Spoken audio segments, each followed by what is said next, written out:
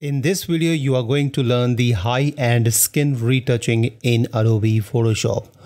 Coming up.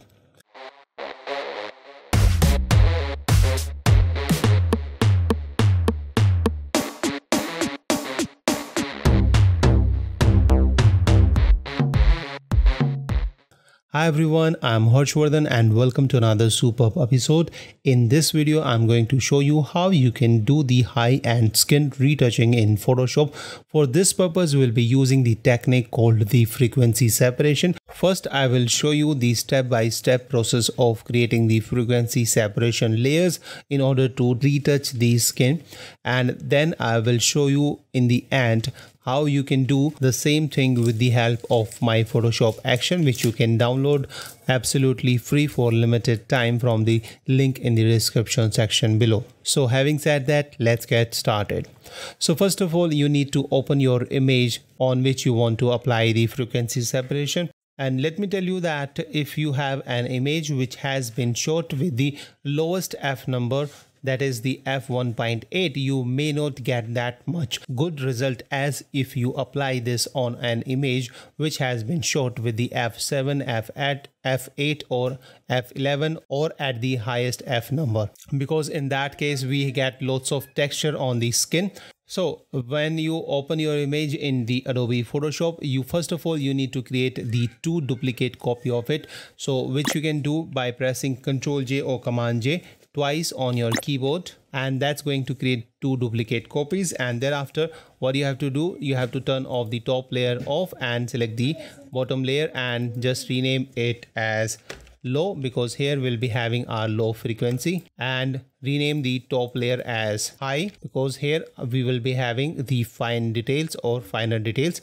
So now select the low layer and thereafter just go to the filter and select blur and choose the surface blur, and that would open up this dialog box. And from here you need to select the radius where you don't see the fine details in the skin. So for this purpose I can just adjust this radius and threshold. So let's bring it back to 0 and to the default position, that is 1, and this one is the 2. So I'm going to gradually increase it and see where I'm getting the good result.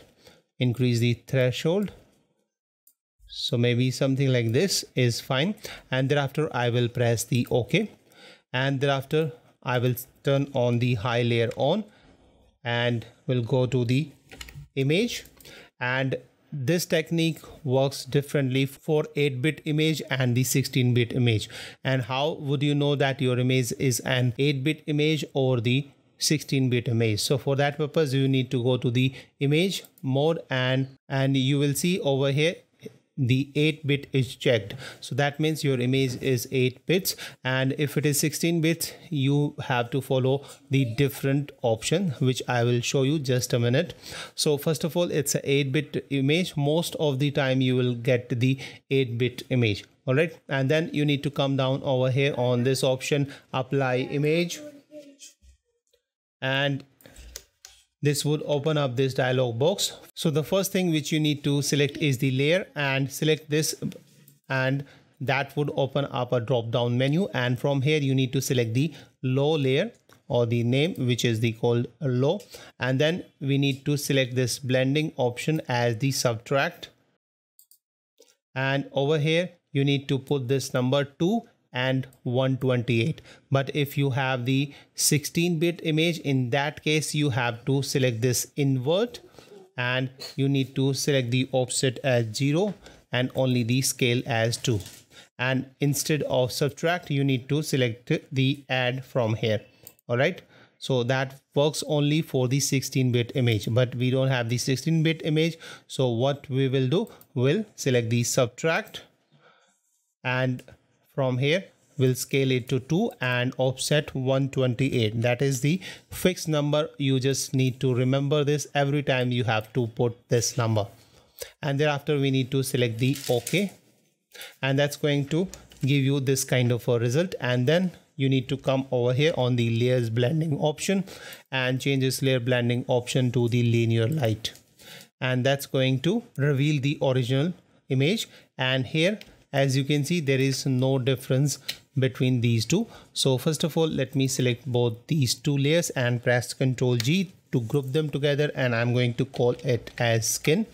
And if I turn off this folder and turn it on, at this moment you will not see any difference because there is no difference yet. We have just separated the frequency or the details from the image. So here on the low layer we have the low frequency, and on the high we have the high frequency, that is the details or the finer details in our image. And now what we need to do, we will click over here and create one blank layer above it, just above it, and that is going to be used for the skin tones. So I'm going to type skin tones, and you need to select the low layer, and now the main part comes. So here what you can do, either you need to select the lasso tool from here and select the area of the skin which you want to make the smoother, and make a selection, rough selection around it, and thereafter go to the filter, blur, and choose the Gaussian blur, and you can choose the radius depending on the amount of blur you want on that skin, and then press OK, and then select another area, go to the filter, apply the same filter, and select another area, filter, blur, and Gaussian blur. And you can see at this moment, you can see there is a problem that we have this hard edge and it doesn't look good. So for that purpose, what you can do, let me just undo it, and from here on the lasso tool, at the moment the feather is 1.2. By default it must be, I think, 0 pixel for you. So what you need to do, you need to just hover your mouse on the feather and click and drag it to make it around 20 or 10 or 15, or above 10 is just fine. And now if I make a selection again and go to the filter and select the Gaussian blur, it's going to blur it out, and then we don't have that fine edge over here. So this is how you can do it manually, by selecting the area, going to the filter, applying the blur. And now let me show you the another way of doing this, and that is just go to the history or go back from its original position. So go to the Windows and select the history, and we will select the history which is over here, name change. So we have changed the name, and now we are back with our original image. So now what we are supposed to do, we'll click on this low layer and we will press Ctrl J, Command J to have a duplicate copy of it. And thereafter what we'll do, we'll just rename it as smoothing, and then we'll go to the filter, blur, and choose the Gaussian blur, and that's going to apply the blur on the entire image, as you can see. So you can choose the radius whichever you like. So maybe something like this is just fine for me, and I will press OK. But the problem with this is that it has even made the sharper areas blur or the smooth, which we don't want. So for this purpose, what we'll do, we'll press Alt and Option and click on this layer mask icon, and that's going to create a black mask over it. So this layer is now completely hidden. And now we'll select the brush tool from here, and we'll choose the white color as foreground color, and with the softest brush, white brush, we are going to paint on the skin or on the area which we want to make smooth. So just paint over that area, and only that area would be affected.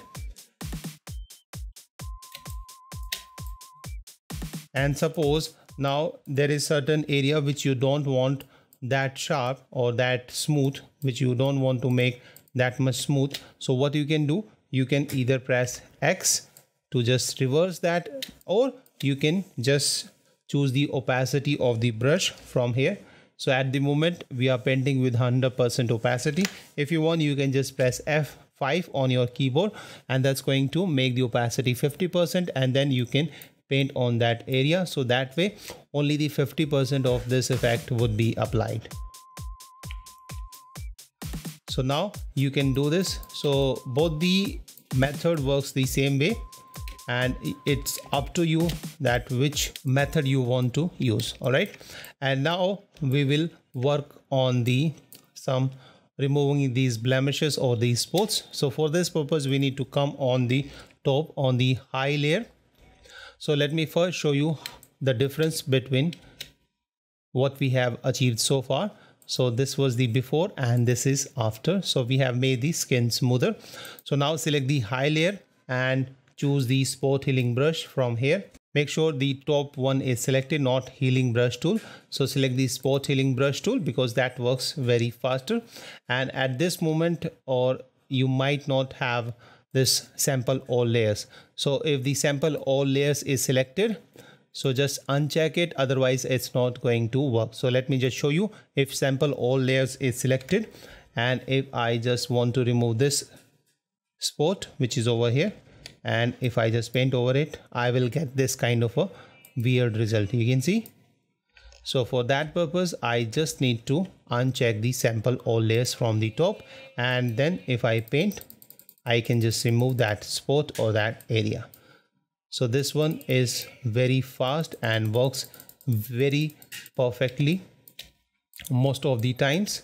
So you can use this one, spot healing brush, to remove all these spots or blemishes, or if there is any mole which you want to remove, like on this here, just paint over that here and that's going to be removed.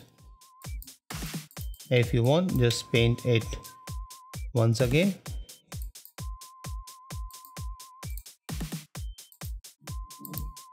And you can just spend extra time to clear all these spots, etc. I'm not spending that much of time. I'm just doing this quickly for the sake of demonstration.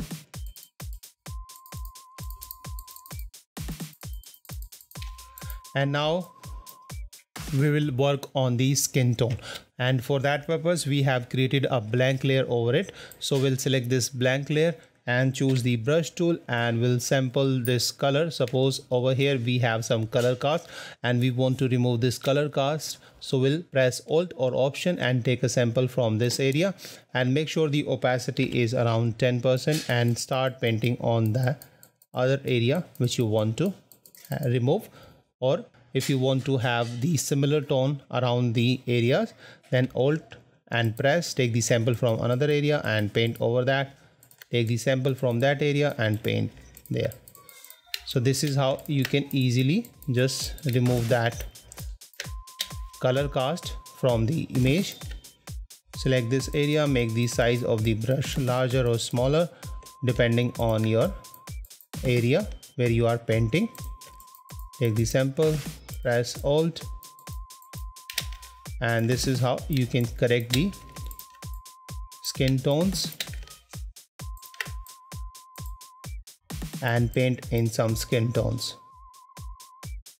And you can spend some extra time on it, so it would take maybe 15 to half an hour or sometimes 1 hour depending on your image and kind of a result you want. So you can see the difference by turning this on and off. We have just somehow just created an even tone in the entire image.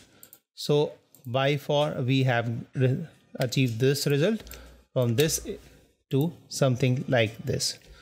So this is how you can do the skin retouching in Adobe Photoshop using the frequency separation technique.